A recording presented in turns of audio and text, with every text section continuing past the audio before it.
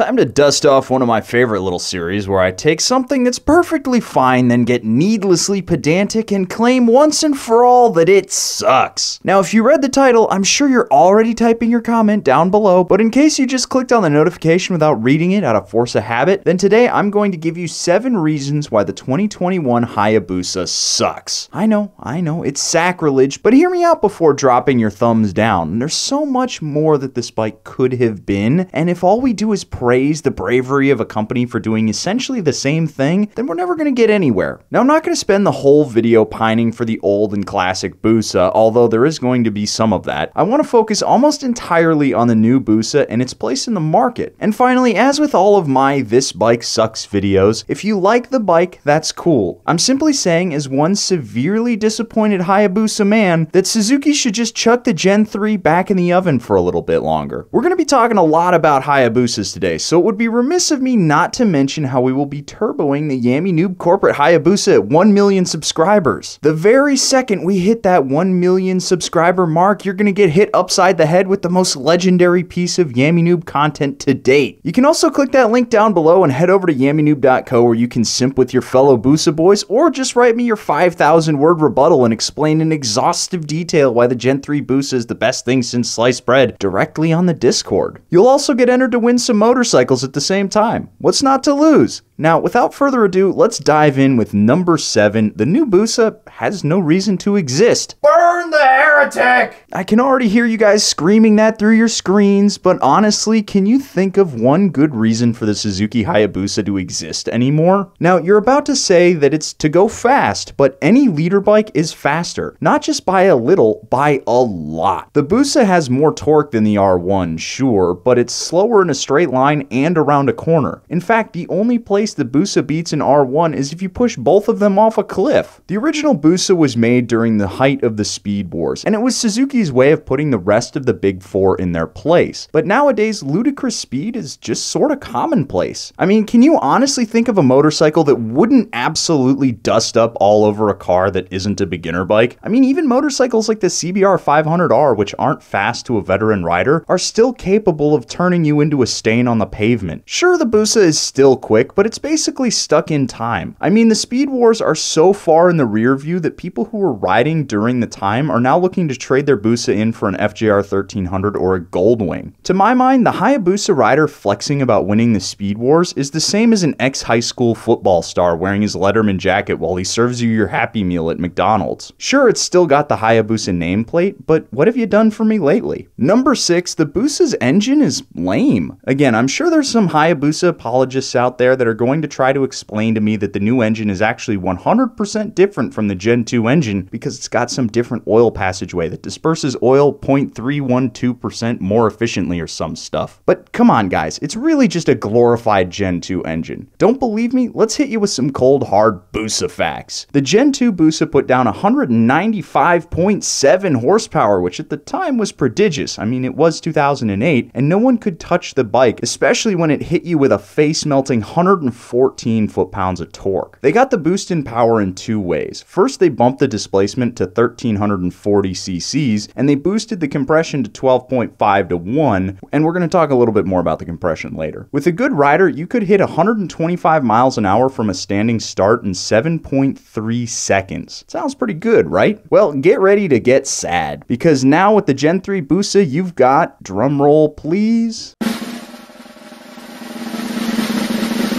a 1340cc inline 4 putting down 187 horsepower and 110 foot-pounds of torque. Yup, you heard me right. This Busa is packing less of a punch out of the same mill after over 10 years of production. Let me put it to you this way. The new Busa engine is like having a 13-inch willy, but imagine if yesterday you had a 13.5-inch dong. And no, there's no Manscaped ad on the way. They're claiming that this is the fastest Busa ever with new aerodynamics, but spec sheet warriors will find themselves gravitating towards another bike. ZH2. Sorry. As it turns out, we have actually found a replacement for displacement. Number 5, the new Busa has too much technology. This is probably where I'm gonna reach peak simpery, but honestly, the new Busa has too much technology. First of all, the bike has a million emissions things, which I get it, you have to save the polar bears and all, and that's probably where we lost our extra horsepower to. But why do I need a 6-axis IMU, launch control, wheelie control, lift control, and a TFT dash? Yes, last week I praised a bunch of bikes because of how much tech they have, but you have to keep in mind that the new Busa costs around $22,500. At that price point, it better have everything, but at 12 grand, the Duke having all the leader bike tech is a massive leap forward. When it comes to the Busa though, basically all I want is a quick shifter and ABS. Everything else is just noise. Let's be honest for a second. You're not going to ride this bike in the rain, and you're not going to be in B mode on a Hayabusa, so the rider modes are pointless. The lift control is a bummer because who wouldn't want to lift the front end on their Hayabusa? And the TFT dash, it's really just an afterthought. I mean, look at how small this thing is. Let me tell you something from first-hand experience. There's nothing like winding the Busa out through its gears and watching the needles bury themselves in the carbon fiber dash. The new one is just too clean and perfect. I want a little rough and tumble in my Busa because that's what it's meant to be. But I guess it's competing with the modern mega sport tourers out there now, so you gotta have all the dad stuff. Number 4, the new Busa is just too damn expensive. Remember how I said that the Busa was about $22,500 now? Well, we don't actually have an American dollar figure because it's only out in Europe right now. But that's still a fat chunk of change given what the old Busa used to go for. The MSRP on the Gen 2 Busa was $14,599, which means that it's cheaper than leader bikes and right in line with hyper nakeds and street fighters. It might sound like a dumb thing to say, but the Busa was always the people's stupid squid sport bike. I mean, it was really meant for anyone to go out and pick one up and flex on all their friends because they're sitting on the fastest bike in the world. Busas are meant to start out in the 10s to teens and then get molested and abused by Busa boys all around the world, later to be sold on Craigslist for exactly $13,000. But at $22,500, the Busa is no longer a fun bike. It's a serious weapon for sport touring dads. Mark my words, when the new Busa comes out, there will be infinitely less Busa boys out in the world because Suzuki just doesn't care about you. I would rather have simply gotten a mild suspension upgrade, a quick shifter, and Brembos and have the bike come in at $15,000 than have a bunch of expensive tech that people just are going to turn off right away for an extra 7 Gs. Instead, if I want a Busa, I will 100% be buying one off of a Hayabusa man who wants to upgrade to the Gen 3 for a factory cup holder. Number 3, it's kind of ugly. Now, I know this is purely subjective, but the new Busa is just a fat Gixxer 1000, and you can't change my mind. I suppose if I squint, I can see the shape of a Busa in there somewhere, but it just doesn't look right. It's too fancy, too angular, and too clean. I've made fun of the old Busas for being bulbous or round or ribbed for your pleasure, but even I have to admit that it's a very distinctive style. The soft edges fit the character of the bike very well, especially when it comes to the Gen 1.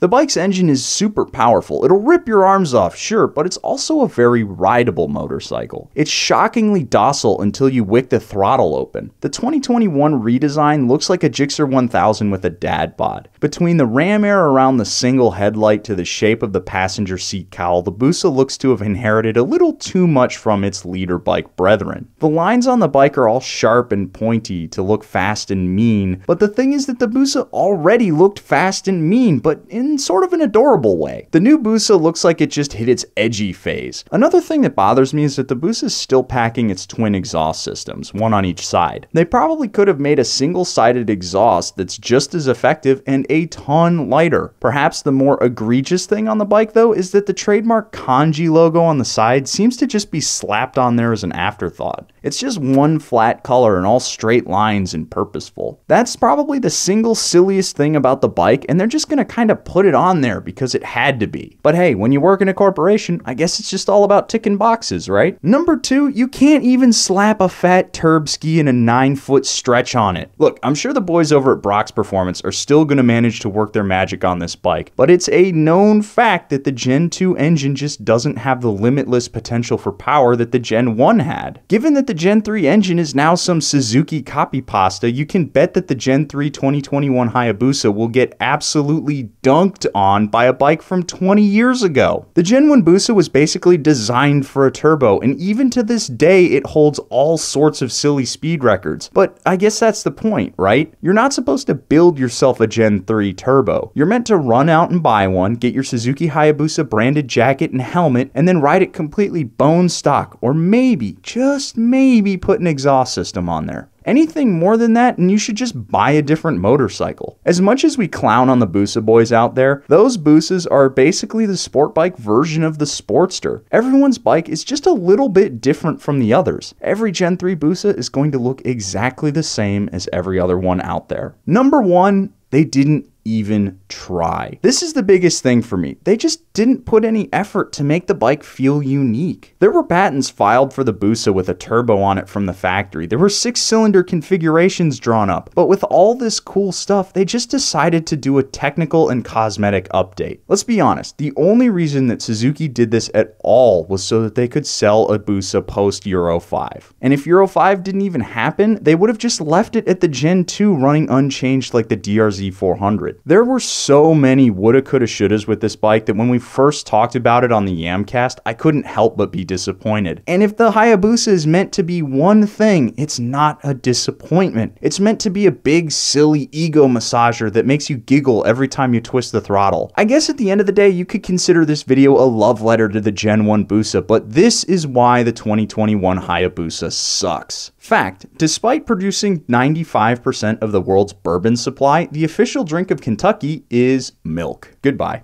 Well, howdy, partner. How's it going?